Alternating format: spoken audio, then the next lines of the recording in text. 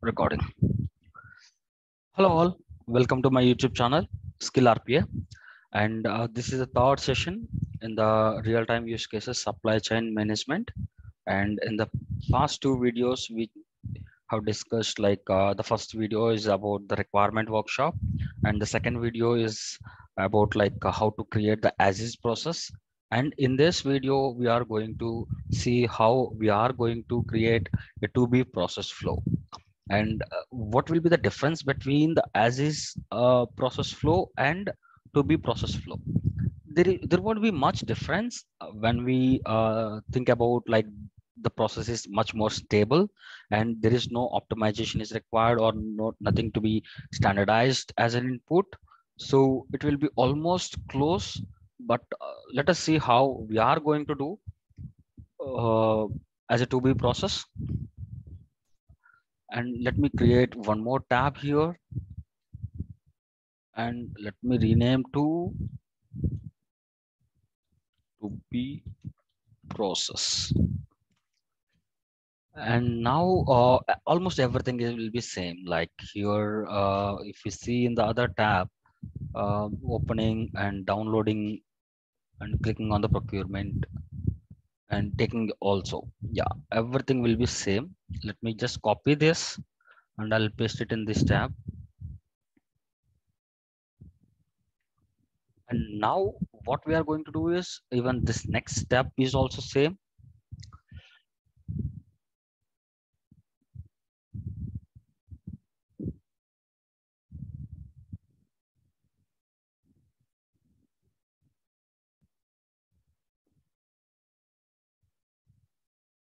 Okay, and now what the robot will do is, like, it is going to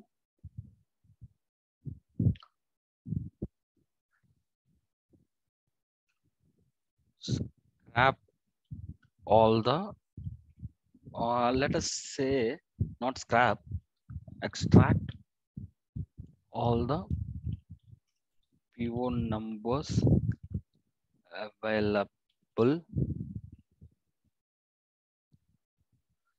Bear with me, like I'm not that much good with the spellings. So yeah, extract all the PO numbers which are available in this form. Once we extract all the information, all the PO numbers available, we will be getting it into a data table. So we just need to loop through each PO number.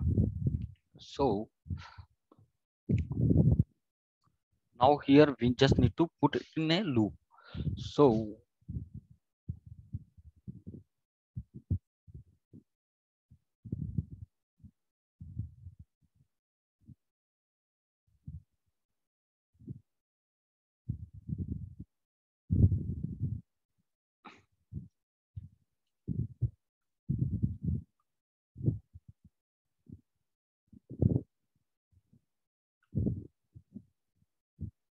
let us see, not PO numbers available. Uh,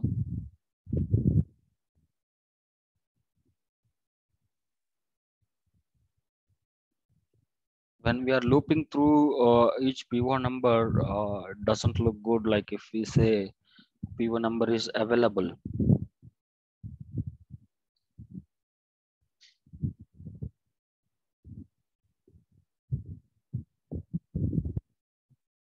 so instead of saying PO number is available, let us say all PO numbers processed.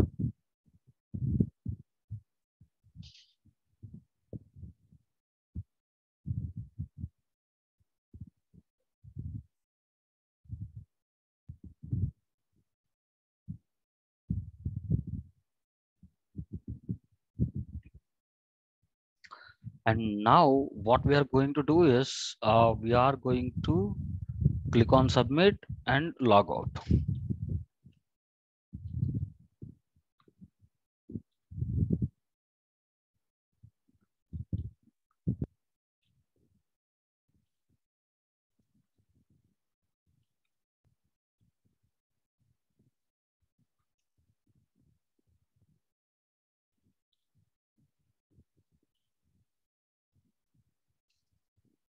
Let me give you some shortcut only.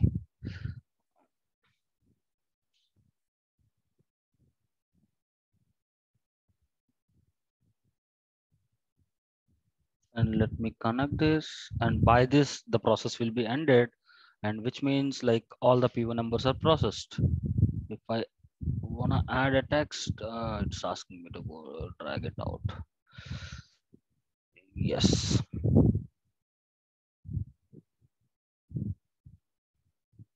Yeah. And let me see here, did I captured S here? No.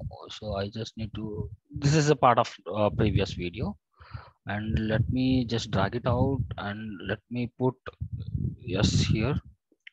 Sorry, I forgot to put this yesterday in the previous session. Yeah. Now on this to be processed, if it is all the PO numbers are not processed, then I think we need to go for the next.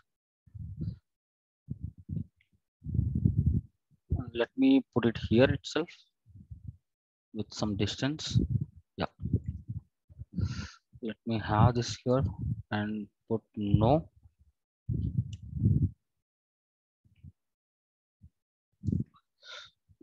Search PO number in procurement app. And now once the procurement app PO number is available, then we need to do that. But here, what we are going to do is PO number found. There might be a chance that the PO number might be missing in the PO number purchasing application. So what we do is we just need to check if the PO number is found, then only we are going further with that particular PO. And let me put this as S. And in case if it is not found, what we are going to do? We are going to send notification email to purchasing team. Here it will be no. Drag it down for some viewability and put on no.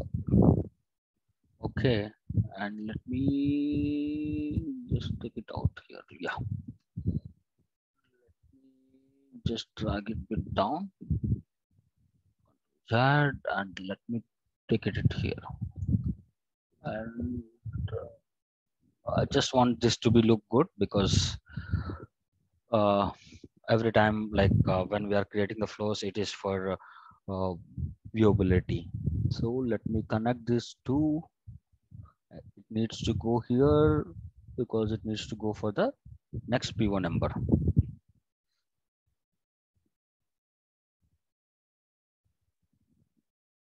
So here we need to go for get the next PO number. So we need to introduce one more here. Let me just put this here. Get next PO number. Done. We just need to connect this to, and we need to connect this dot here. Yeah. So I just want to keep this bit up so that like we could able to see how the flow is going. And if the PO number is found, capture date, order total, state from here. And the next,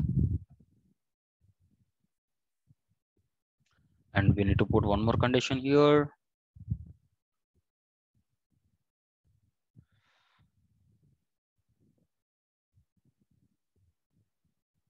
agent is available for state, like whatever the state we have taken.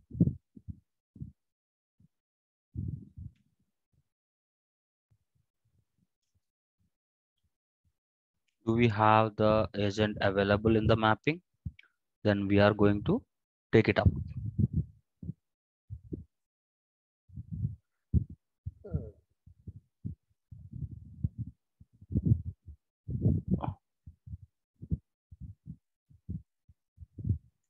If not, we are going to send a notification email. So this will be no. Let me take this up and combine these two. Select this. And this is S, right? So let me just drag it up just to write the condition.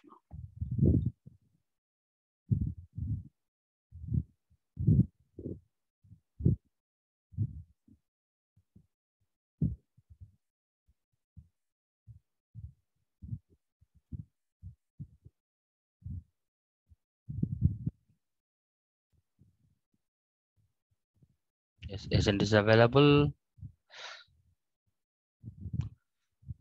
Input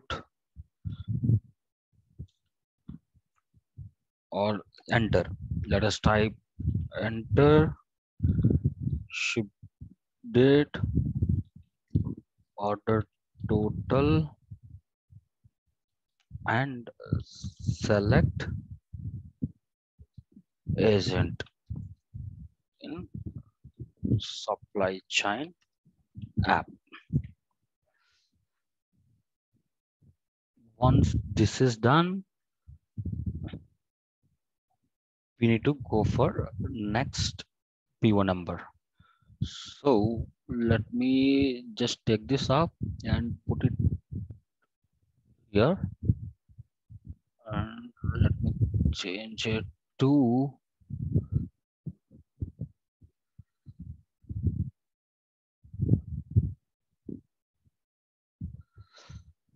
oops, it's creating a problem.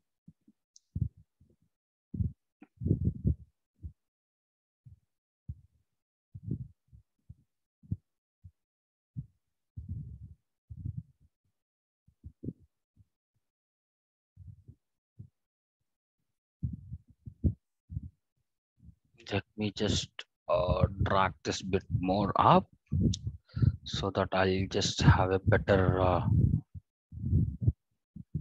visibility of the flow. Yeah. So as this process, we just put couple of conditions here because uh, we just want our robot to handle a couple of exceptions, or like we want the robot to do couple of validations. So see, till this place everything is same, and after getting the PO number, we are searching in the procurement app, and then we are checking whether the PO number is really available in the procurement app or not. Sometimes, like, there might be a chance that it will be missing, or let me say 7 8. In this case, we are not going to get anything, like no records match found. So there might be a chance, in case if you have a wrong PO number, or like sometimes see, it's not like a wrong PO number. Sometimes what will happen is we'll be having some PO number which is available, and sometimes that might not be updated back in the tracking website. So there might be such a scenarios. So we are just doing that, we are handling in the robot side. And after that, like, there might be a chance that, like, isn't might not be available for a particular state which we extracted, and for safer side we are just checking that as well. In case if we are finding any exceptions here, we are sending a notification email to the purchasing team, and we are continuing with the next record. This is our as is flow. And in the next session, we will be continuing with how we are going to prepare the PDD. And till now, what we have done is, like, we have seen the requirement workshop, and then we created as is flow, and we created to be flow. And now we are going to prepare our process definition document, and that will be a particular document based on some template we are going to create, and we are going to include this as is process and to be process flows into that particular document. And thanks for watching this video, and please like, share, subscribe to Skill RPA YouTube channel, and uh, stay tuned.